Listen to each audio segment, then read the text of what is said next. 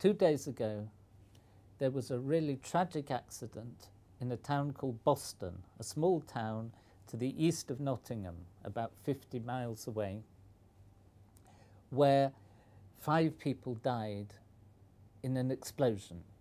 It was suggested in several of these articles that they may have been involved in the illegal distillation of alcohol. Quite a few people have asked us, why is distillation of alcohol dangerous? We've seen you doing it on the videos and it looks quite innocuous. And people drink alcohol in brandy and vodka. Sometimes they even smoke while drinking and they don't blow themselves up. We have no idea what happened in this incident in Boston.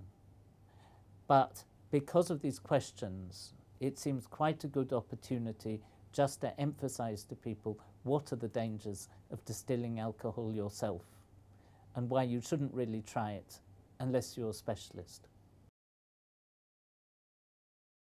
Alcohol is an inflammable liquid. In Brazil, it's used instead of gasoline in people's car engines. But it only really burns fast or explodes when it's in a vapor phase, because when it's in a liquid, it doesn't burn very quickly. And in an explosion, you need some sort of vapor, in this case alcohol, which is mixed with air.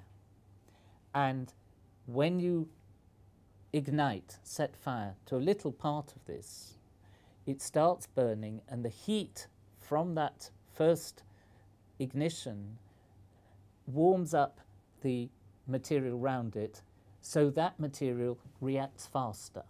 And so the reaction goes faster and faster and faster and builds up in speed.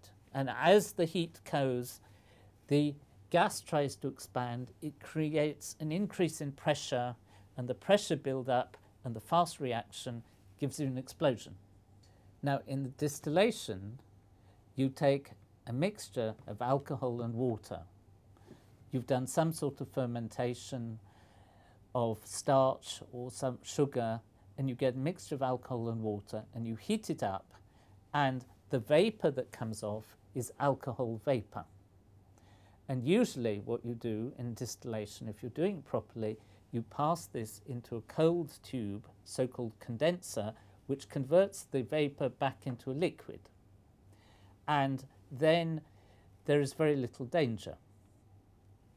On the other hand, if your condenser is not working properly, if the water cooling it is not going through fast enough, or if you forget to switch the water on at all, then the alcohol vapor will not condense and will just come out of the end of the apparatus. You can't see the vapor.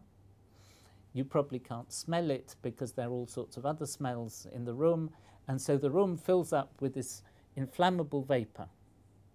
And as it builds up in the room, so you eventually reach the so-called explosion limit, which means if you set it off, there is enough alcohol in the air that the explosion will propagate and will build up in force. And if you're doing something illegally, you probably don't want other people to see it, so you will be perhaps in a relatively small room and your apparatus will be producing quite a lot of heat. High temperature means more vapor can stay in the air, it can be ignited more easily, and if it's a closed room, you're containing the pressure wave, so again the effects can be more disastrous. So let me emphasize, we have no idea what happened in Boston, and we have great sympathy for the relatives of the people who died. But we would like to emphasize that even something as simple as distillation of alcohol can be really quite dangerous if you're doing it particularly on a large scale and you're not professionally involved.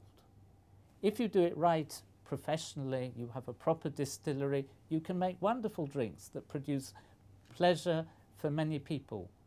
But on the other hand, if you're trying to do it as an amateur, you can have the most disastrous results, which will just bring misery to you and everyone else.